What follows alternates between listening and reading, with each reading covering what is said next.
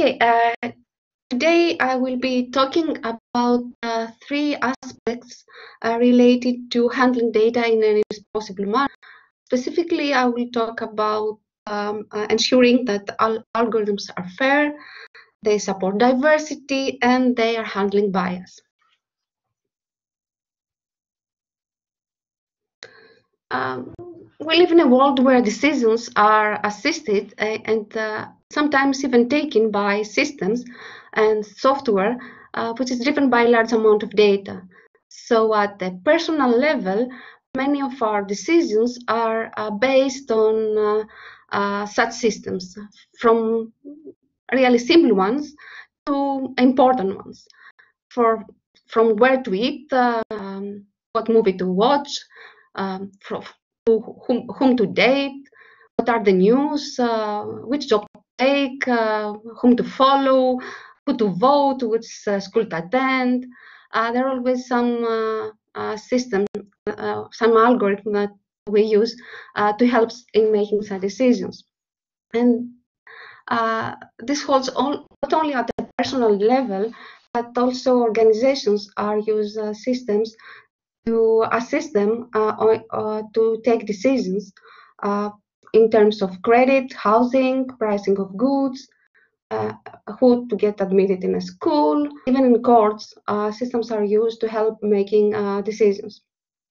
So this raises concerns regarding how much can or should we trust such systems.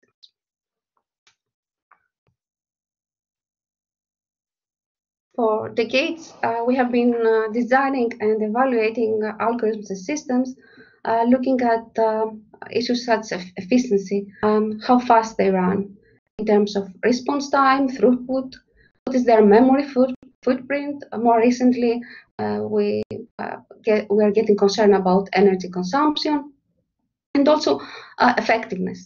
We measure relevance, accuracy, user satisfaction. But what about responsibility? We should turn our focus on other aspects of quality. What does responsibility mean? We should somehow be able to evaluate the impact of our algorithms to society. Somehow we should be able to evaluate whether the output of an algorithm is correct in an ethical way. Of course, this is a very tough question, but let's see some first attempts to address such issues. So in this talk, I will touch about three views.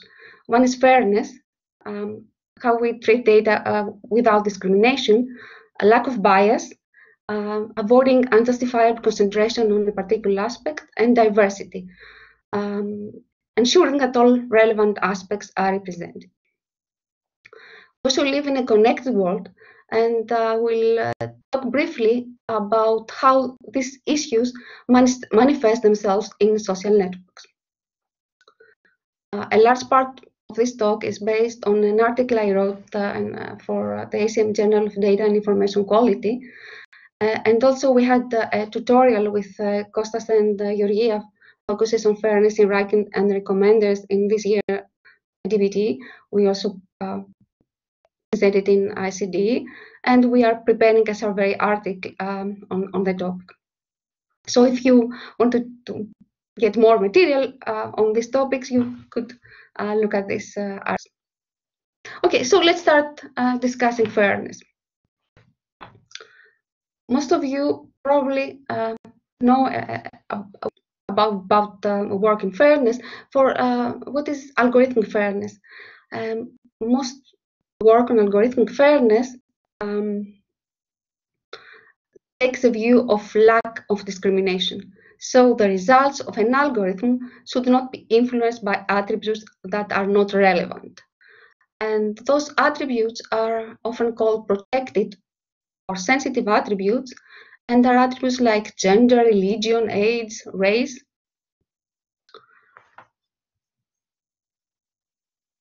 There are two basic views on fairness. One is individual fairness, and the other one is group fairness.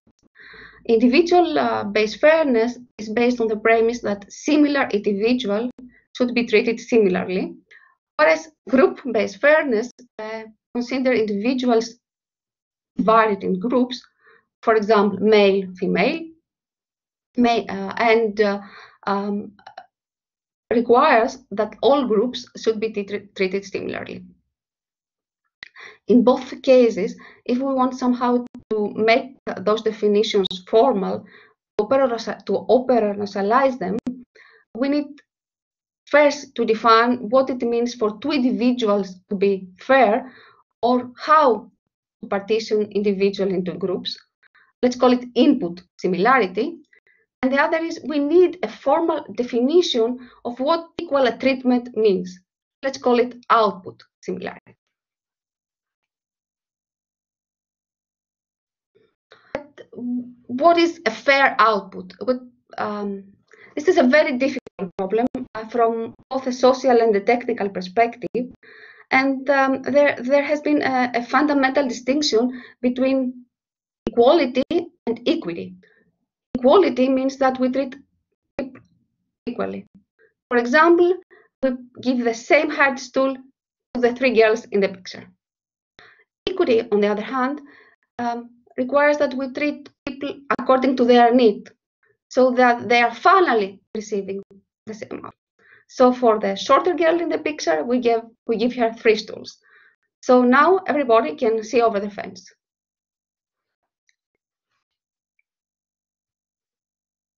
Another distinction about fair treatment is between disparate treatment and disparate impact.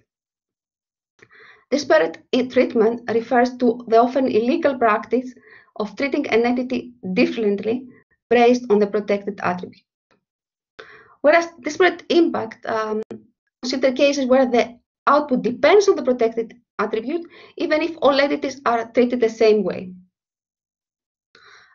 This is in the US. This is in some cases even illegal.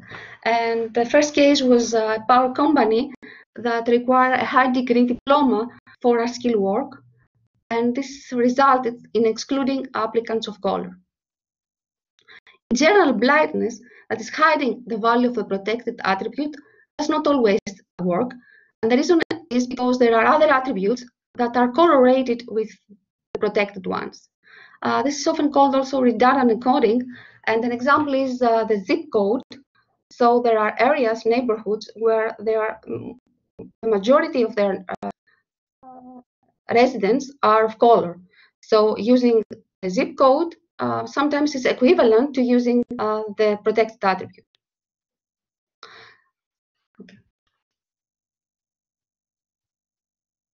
And another issue when defining what is a fair output similarity is that this clearly depends on the algorithmic problem.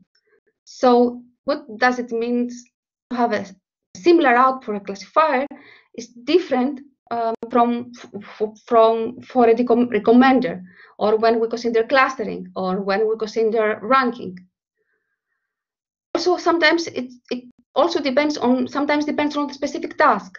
For example, whether the classification is for school admission or a sentencing decision in court. So to summarize, defining what is a fair output is a very complicated problem with many different aspects. Next, I'm going to give some examples of how we can define individual fairness. One of the first definitions of individual fairness is based on distance. So say that we have a set of individuals, and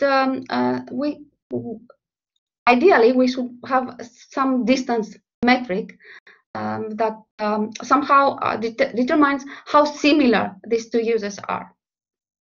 This distance should be task specific. So you may have two users that are similar when it comes to getting admitted to a graduate school, but different when it comes to getting a loan.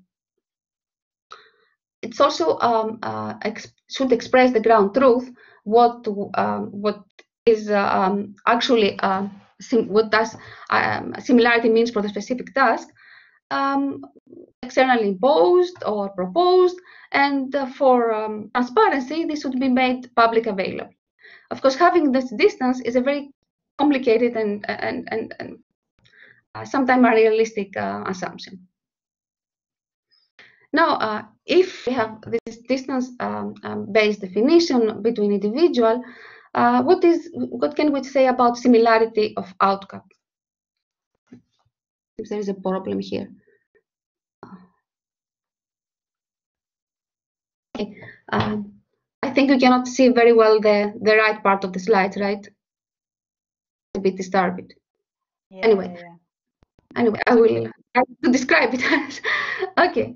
So let's talk a little bit about similarity of outcome. This depends on the algorithm. So in most of my slides, I will consider classifiers.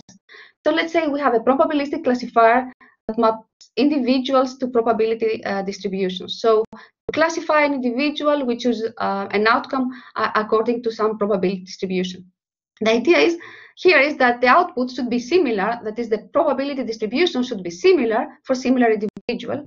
And a specific way to express this using the Lipstick mapping, which is not very clear in the slides, but it basically says that the distance between the two probability distributions should be smaller than the distance between the individuals. Okay. Yet another view of individual fairness is based on counterfactual. It's called counterfactual fairness, and it's based on this simple idea: a decision is fair towards an individual if it is the same in both the actual and the counterfactual world. Well, the individual belongs to a different group. Okay. Now I'm going to briefly talk about group fairness. Ooh. Okay. Sorry for this. I don't know. The slide's a little bit messed up, but I will try to explain it. Okay. So for group fairness, it's important to define groups. Okay. So for simplicity, let's just assume that we have a binary protected attributes and we have two groups: the blue group and the red group. Blue is the non-protected group. Red is the protected minority group. Okay, so now I'm going to talk about classification and try to present some of the approaches that have been defined for defining fairness of output in classification for group fairness. Okay, so again, for simplicity, I will assume a binary classifier. One is the positive class, the class that leads to a favorable decision, say the class corresponds to getting the job. So on the right of the slides, you see the output of the classifier. So one red person got the job, and four blue people got the job. Okay. So now we want to define when this output is fair. Okay, and I will use it's not shown very well in the slides, but I will use Y for the actual output, Y hat for the estimated output, and S when we have probabilistic classifiers. Okay, so let's now see when this classification output should be considered fair.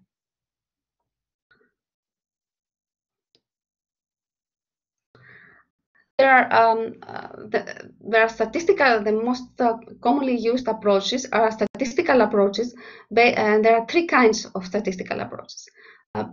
There's Bayes rate, which uses only the predicted output; accuracy, that also considers the actual output; and calibration, which also uses the predicted probability. Okay, let's start with Bayes rate.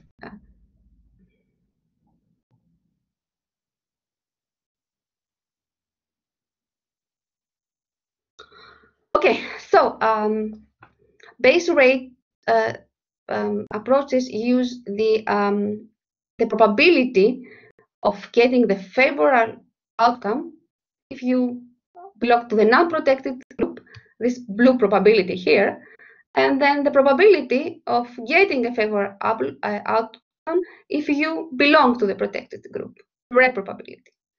So the blue probability is the probability that you get the job if you are a red person, and the red probability is the probability that you get the job, the estimated probability that you get the job if you are a red person. And we can compare this probability, the probability that you get a favorable outcome if you are a blue person, and the probability that you get a favorable outcome if you are a red person. Okay.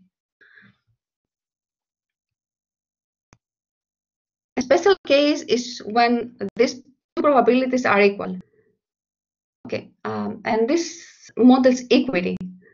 Members of each group have the same chance of getting the favorable outcome.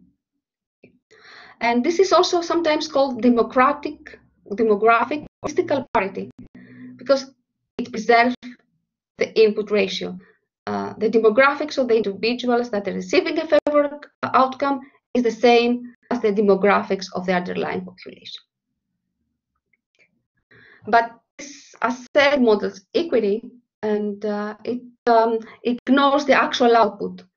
The classification may be fair, but it may not reflect the ground truth. So accuracy and calibration take a different view and require that the classifier works equally well in terms of prediction error for both groups. So they look at errors the classifier makes for the blue and the red group.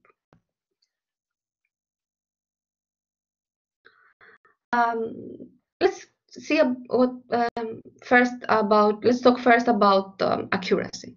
Okay, accuracy. I use the confusion matrix. You see an example of the right of the slide, right corner of the top right corner of the slide. So they use the predicted output and the actual output, and you can think of making confusion matrix, a different confusion matrix for the blue group and a different confusion matrix for the red group. Right? So depending of which of false positive, true positive, and what combinations of these values they use, we have a large variety of accuracy metrics. I have one example in the slide where we consider the true positive rate for the non-protected group and the true positive rate for the protected group. And intuitively, the red probability is the probability that a qualified member of the red group gets the job, and the blue probability is the probability that a qualified member of the blue group gets the job. When these two probabilities are equal, we have what is called equal opportunity. Right? So the difference between accuracy and base rate is that accuracy actually looks at whether the applicants are qualified. It looks at the actual output.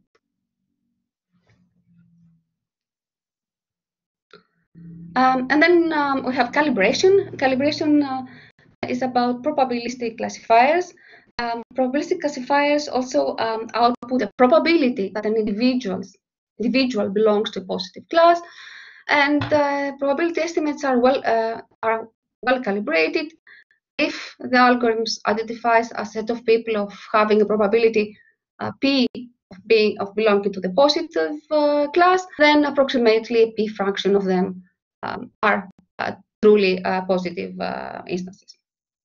And calibration-based definitions also ask that intuitively ask that the classifier should be equally well calibrated for both groups. Okay, and this is expressed that a way to express is that require for any predicted probability score, the probability of actually getting a favorable outcome is equally for the blue and the red group.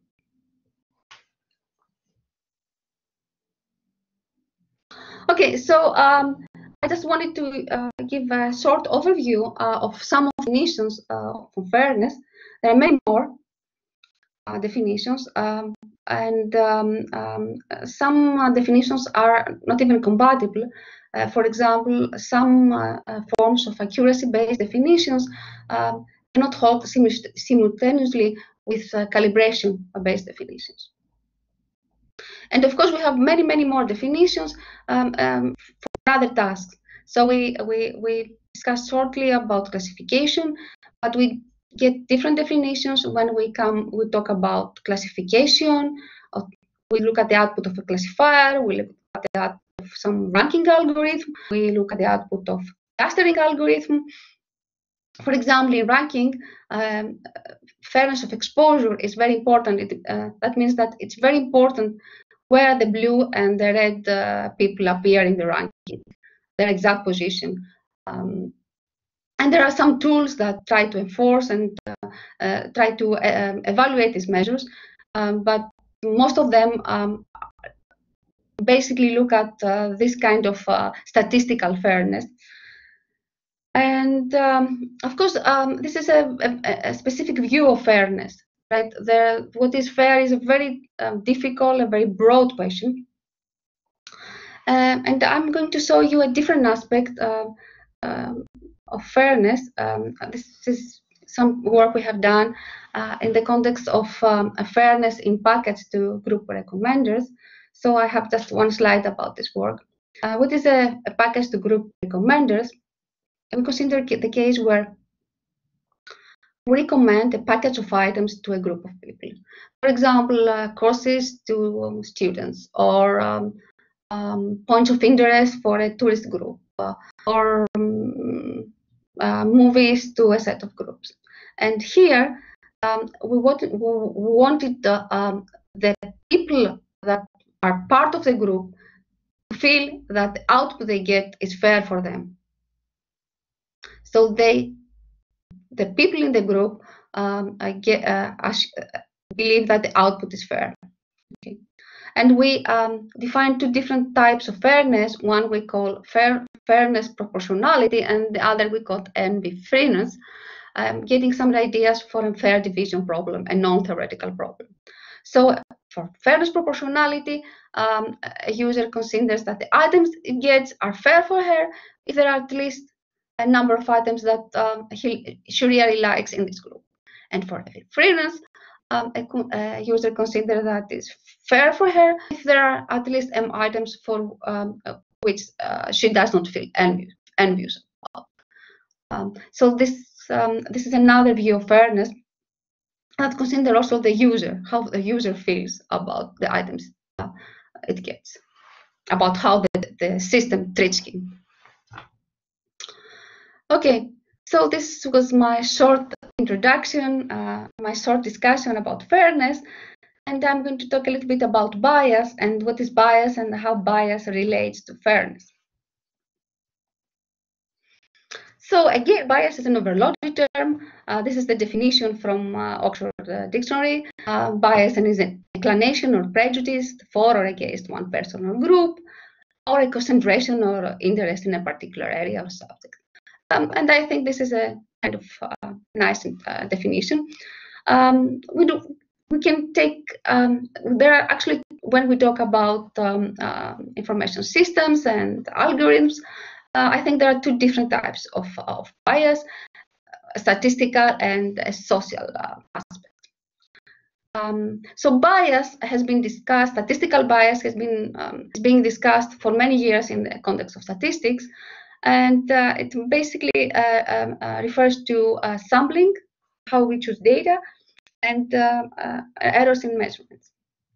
So sampling bias is when the data set we select as input to an algorithm is not representative of the full population to which the algorithm will be applied. And an interesting case is selective bias, because it is the case when the observed outcome depends on the choice of input.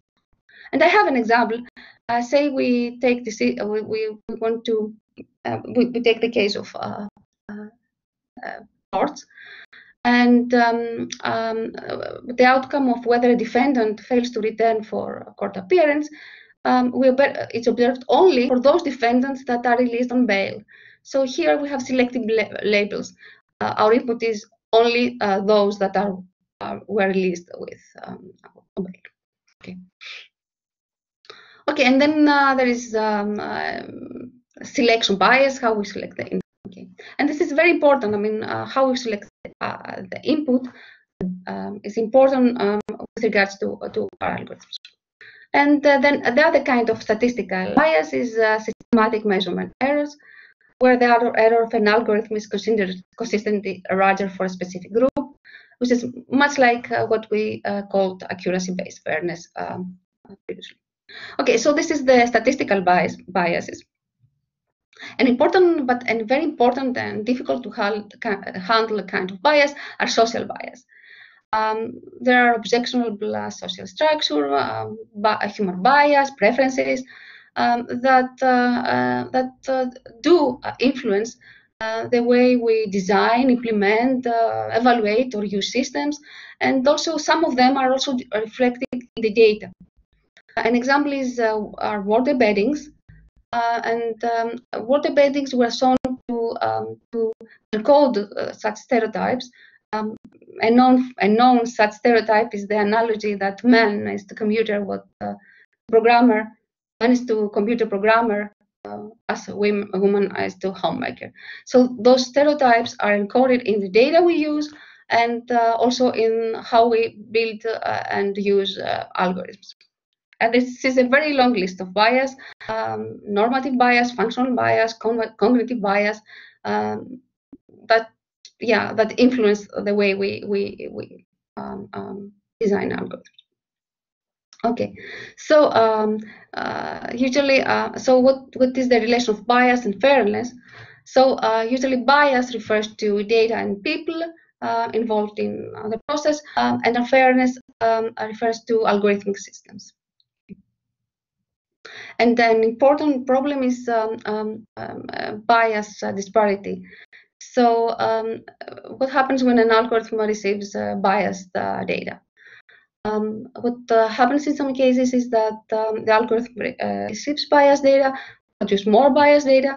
This data is given as input to the same or different algorithm, and this feedback loop keeps increasing the bias. Okay. We call it bias disparity. I think this is a very important topic. We have looked at this kind of problems in 2 areas. One is in collaborative filter recommenders, and in this case we say we have 2 groups, men and women, and we have the items are also we also divide the items that are recommended in groups based on the movie genre. And we wanted to see whether recommended increased bias or preference of a user group for a specific item group. For example, well, it's a stereotype, but it also holds that the women prefer romance movies more than action movies. And the question is, do recommenders increase this bias or preference? And in a preliminary study that we have performed, we found out that this is the case in many cases. This is the case in many settings. So such preference in sometimes they increase or exaggerated. And we're also looking at the knowledge graphs.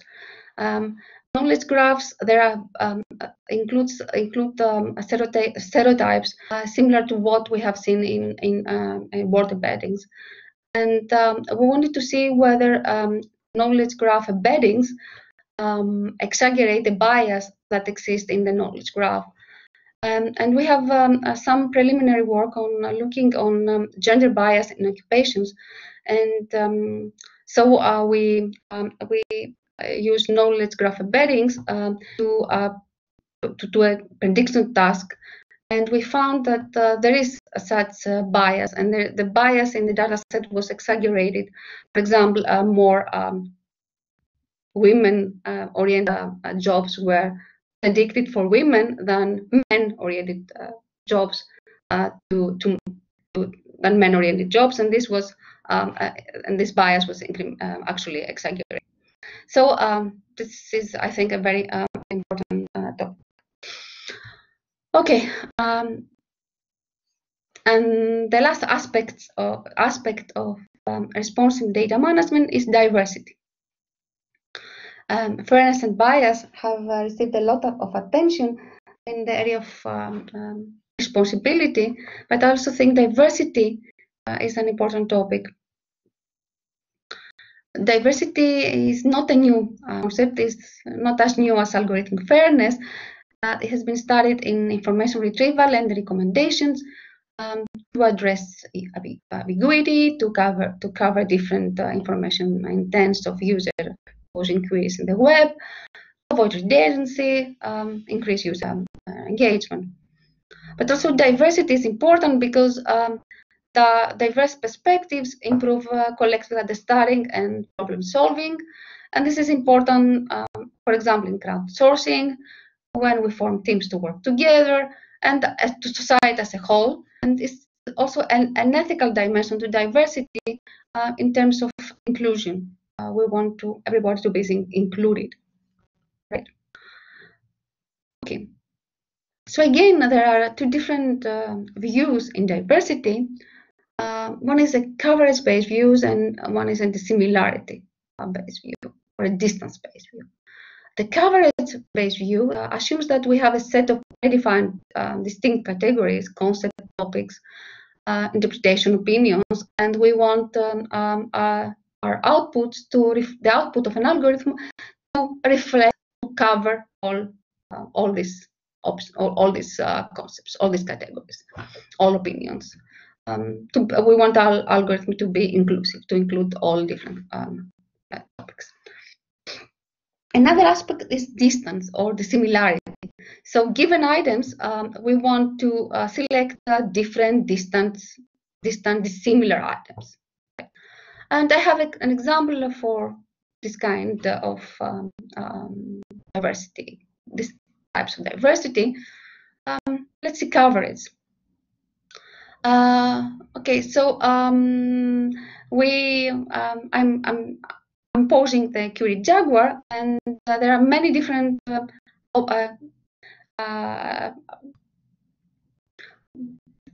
answers. Okay, the different topics. So Jaguar is a car, Jaguar is an animal, Jaguar is a team, and Jaguar is a guitar.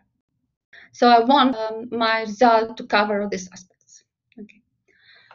The other aspect of diversity, I have an example from distance. So I'm looking for 2-bedroom apartments in London.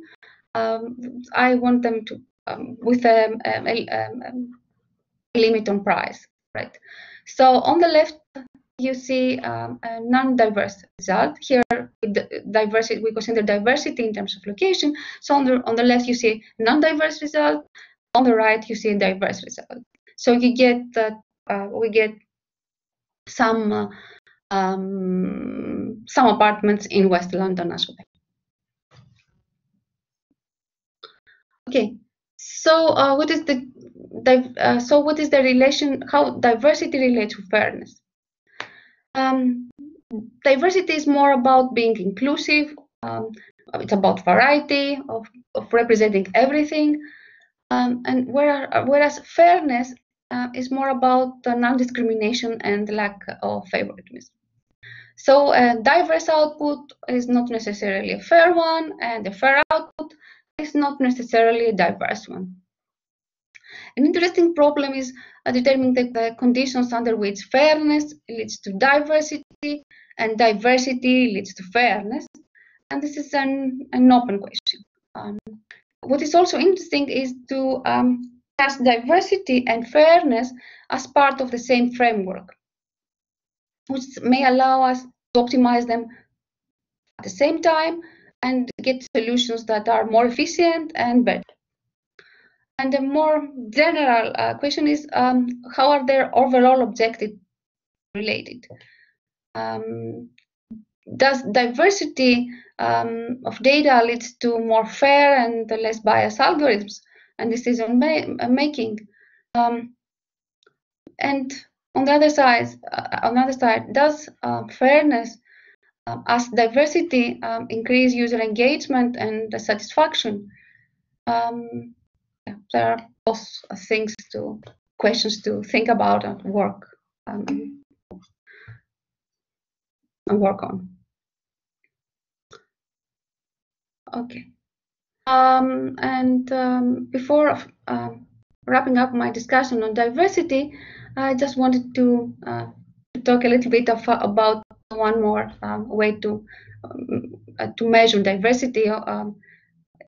it's based on our own view of diversity.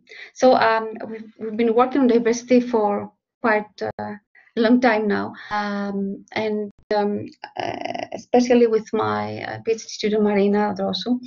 And I just wanted to provide just yet another view of diversity, what we call disk diversity, that combines both coverage and dissimilarity. And the idea here is, say you have a set of items and P, and you want to select a representative subset. And you want to summarize the data, you want to give the user an informative summary or a representative subset of the data. So instead of asking, putting a limit on the number of items that we present to the user, we introduce the notion of a radius. Okay, so we want to select items such that there is at least one similar item in the selected group, and not two items that are similar items. There are no similar items in the the group in the set of items that we select. Okay, and this is dissimilarity. And the nice thing about this form of diversity is that it is adaptive. So if we have a smaller R, then we get more and less dissimilar items. We call it zoom in. When we have a large R, we get less and more dissimilar items, and we call it zoom out.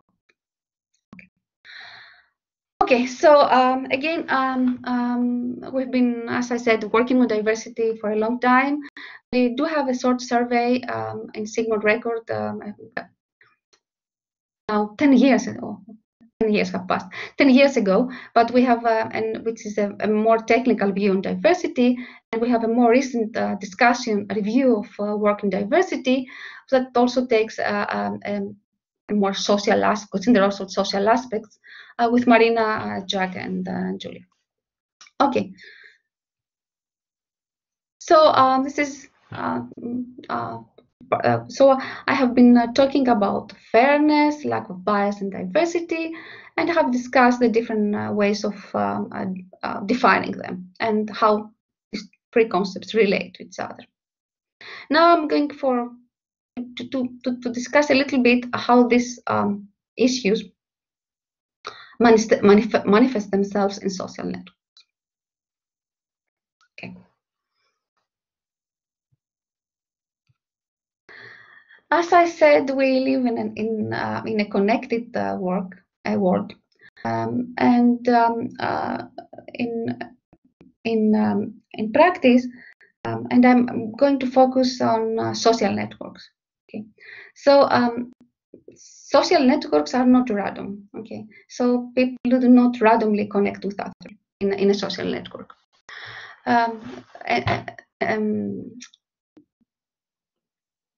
There is homophily, and which means that users in social networks are similar to their neighbors. And homophily is caused by two related social forces. One, selection. People seek out similar people to interact with, and also social influence. People became similar to those they interact with. Okay. So we don't just randomly connect with others. We prefer to connect with people that are similar to us, or as time passed by, we became similar to those we are connected with.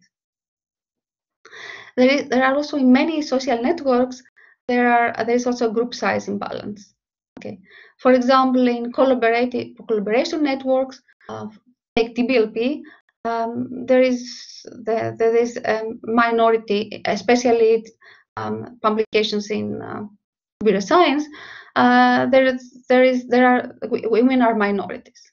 Okay, and also there is what we call power law degree distribution, which means that not all people in a network are equal.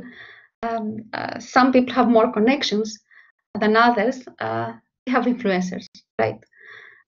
So nobody is equal. No one is equal. So these three factors, homophily, imbalance in the sizes, and also this preferential attachment, the power law degree distribution, may create issues with diversity and fairness. Okay, so let's talk a little bit diversity first. And homophily and also may lead to this lack of diversity, which is caused by homophily, may result in a number of not so favorable phenomena. You have heard about filter bubbles, where people became separated from information that disagrees with their own viewpoints.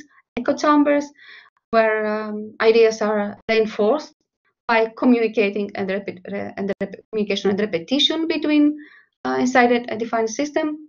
Well, we can also have polarization, where the blue and the red group, the blue nodes talk to the blue nodes and the red nodes to the red nodes, but blue nodes never talk, sensibly talk with the red nodes.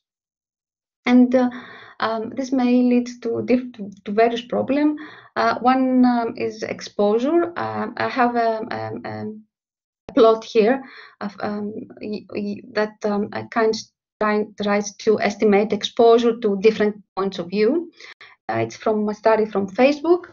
So on the y-axis, you have the exposure. Okay, first let me say that we have the Democrats and the liberals, and the x-axis talks about exposure to the different side. How many red opinions are heard by blue people, and how many blue opinions are heard by the red group, right?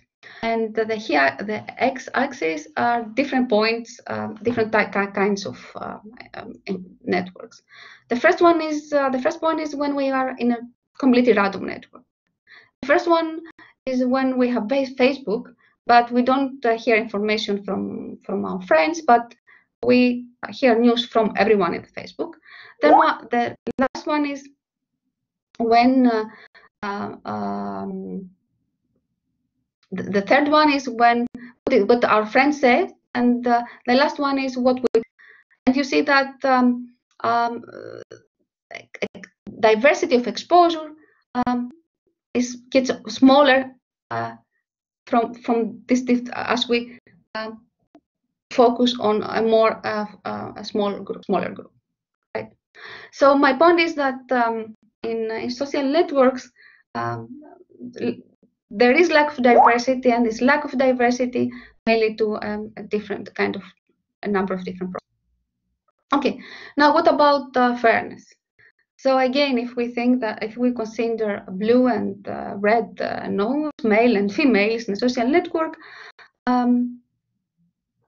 is our network algorithms fair? For example, what about the network embeddings? What about link recommendation algorithms? Okay, so there is some work. So this is a topic that is getting some attention lately.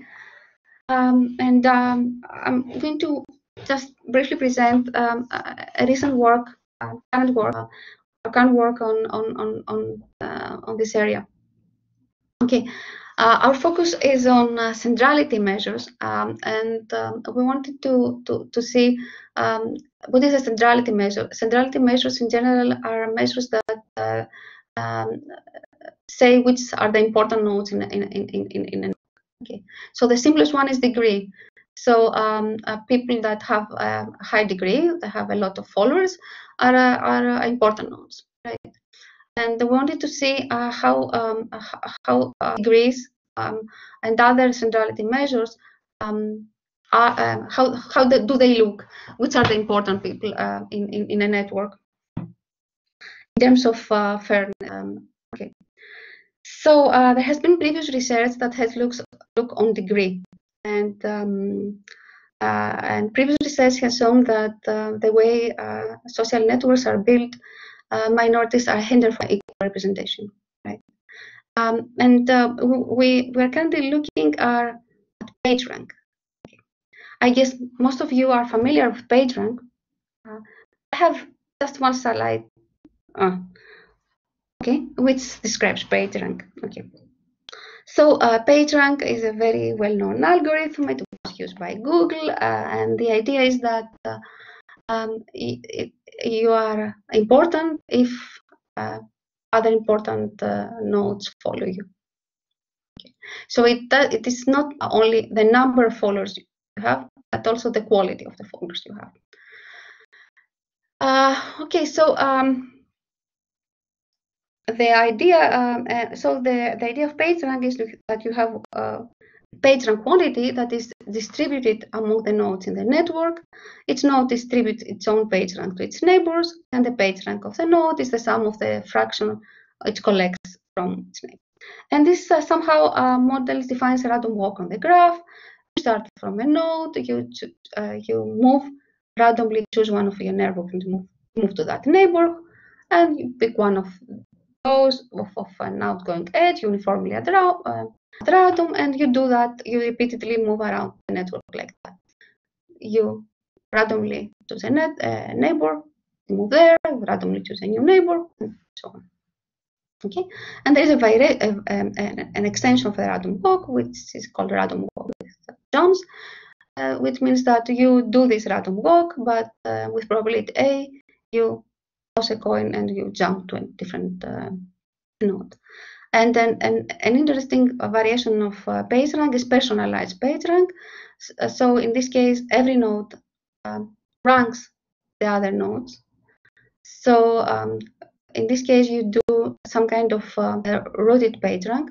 So instead of randomly choosing a node and moving around, you start from the specific node and you jump back to that node. And personalized PageRank, the ranking produced by the personalized PageRank is actually an indication of similarity, which is of your neighbors are more similar to you, and then an indication of exposure, right? Which nodes are closer to you. Okay, so in this study, what we wanted to do is we wanted to define the fairness of PageRank, and we took a ratio-based approach.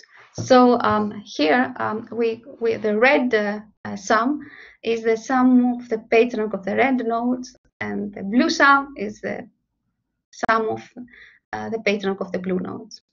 And we wanted blue and red nodes to take a fair sum of the PageRank. And we actually counted it for a variety of networks. In the figure, I have 4 different networks. R is the percentage of red nodes. PR is the percentage, the sum of the PageRank they get. In some networks are fair, some networks are less fair. For example, in DBLP, we have only 70% of women, and PageRank is quite fair. We get 16%. We get 16% of PageRank. So the idea here is, can we increase the PageRank that the minority group gets? We also look at the personalized PageRank. So the plot shows the personalized PageRank, the red personalized PageRank for blue and red nodes, and we plot the red personalized PageRank, which actually the PageRank that blue and red nodes give to red nodes. And we see that most blue nodes give a small portion of their PageRank to red nodes in some networks, and red nodes to red nodes give a large percentage of the red PageRank to red nodes. This is an indication of homophily, and what we wanted to do is to give an equal view to all nodes. So all nodes have fair personalized PageRank.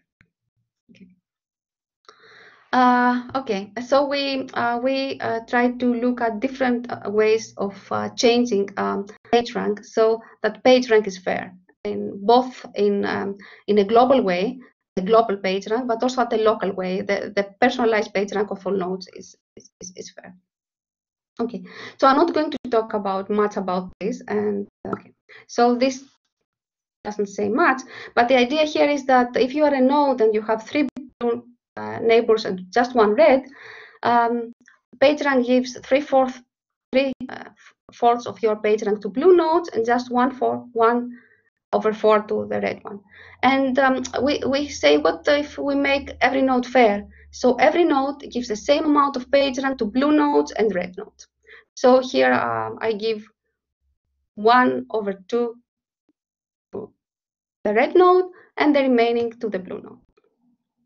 Okay. And this is kind of a fair behavior for nodes. It's a fair local behavior for nodes.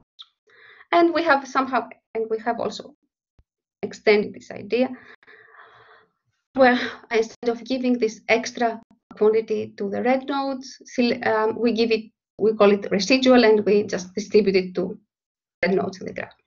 And we have some very interesting results. First, that if every node is local, then we get global fairness. And the other interesting result we have is that this fair behavior, this local fair behavior, is the only algorithm that results in all personalized page rank being fair. Okay. As I said, this is ongoing research. We have a preliminary version as preprint, and a much improved version is now at the samples.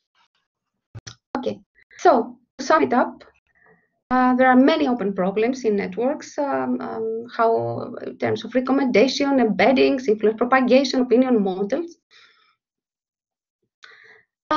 So a lot of interesting problems to work on. So to summarize, I've been talking about fairness, lack of bias, diversity, and in the last part of the talk, I have shown how these issues manifest themselves in social networks. I've been talking mainly about definitions and frameworks, but of course, there are algorithms to enforce these definitions, how pre-processing algorithms that change the data, in-processing algorithms that change the algorithms, and post-processing algorithms that change the output. Okay, so to conclude, this is really a vibrant community, a lot of work. Actually, it's a landscape at the development. It's a hard topic because it involves philosophical, legal, sometimes controversial notions of justice and social good. But on a positive note, research-wise, there are a lot of open problems to work on, and those problems have a potential to make an impact. So a great area to work.